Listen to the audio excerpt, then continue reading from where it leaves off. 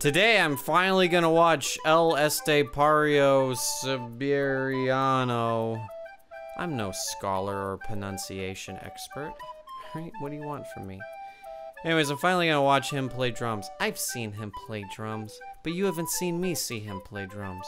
My opinion is always, what's up with the weight on the snare drum and what's up with the attitude? But he is really good. He's really fast. But is he really creative? I don't know. And I have a feeling this video will finally give me what I want from him, which is some real outside of the box drumming. It says 4 pedals. Alright. They better not all be left foot. Let's see some 2 pedals on the right foot. What could that lead to? The Groove Father. Space Jam. Okay.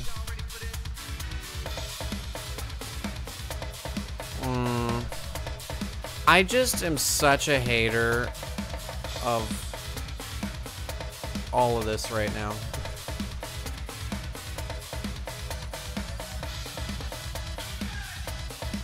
Also, are his hi-hats like 16s or something? It fits an entire tambourine on it. Jesus. You can see by the glazed look in his eye, he's thinking hard as fuck about that melody. I mean, it's muscle memory, but it's slightly not, you know? Like, because it's changing. Okay, where's the 4 pedals, though? We got double bass, we had hi-hat. Give me the other pedal.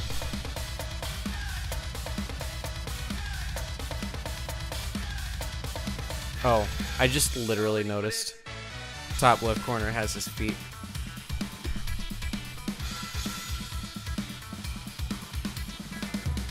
Okay, this is nice. This is some regular groove drumming.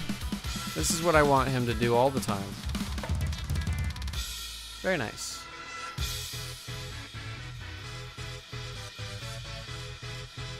Four. Okay, yeah. Finally give it to me. Okay, it's one of those metal.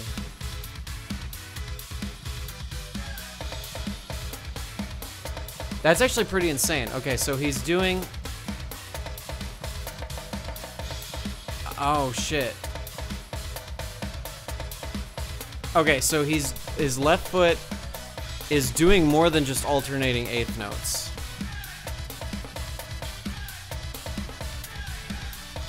It mostly is though.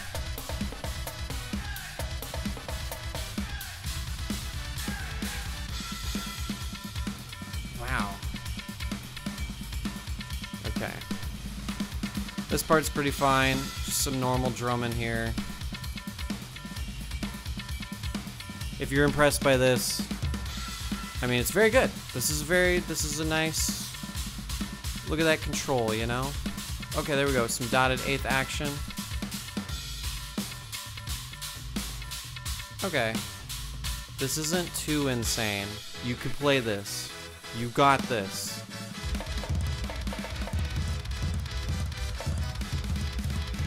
I like the sound of his floor tom. Nice and tight.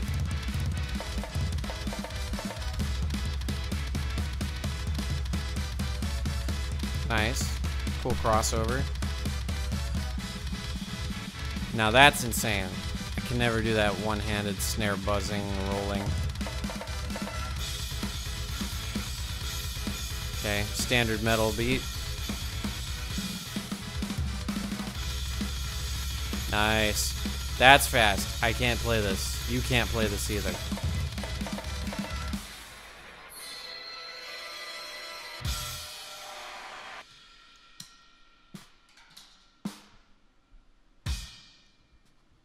Okay. All right.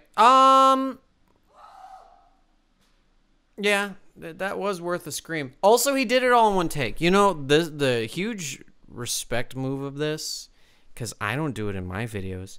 I switch fucking angles all the time. It's partly because I just think it's fun to switch angles, like add some like to the thing. But I will confess, like all my drum covers, it's like at least two takes, usually 3 takes of the song, and then best of the parts, best chorus, you know, put with whichever take had the best verse. This didn't do that. I don't think he cut away ever. It was just one shot the whole time. So that alone, even for just playing anything, is worth your respect. The foot pattern was very specific. He's been working on that for like a couple months. And I think I saw in a different video that he had said, this foot pattern I've been working on for a couple months. You would have to be. It's very specific. I would be interested to see the notation, because how applicable could that foot pattern be to like the rest of life? Also, I don't like Space Jam. Y'all ready for this? I don't like Space Jam. Either of them. And I certainly don't want to see someone play drums to it. But again, what a guy. Spectacular drummer. All right, please comment below if you have beef with what I've said. Space Jam sucks, right? Also, yeah, I post drum covers from time to time. Please subscribe. That way you are forced to watch them. Thanks. Bye.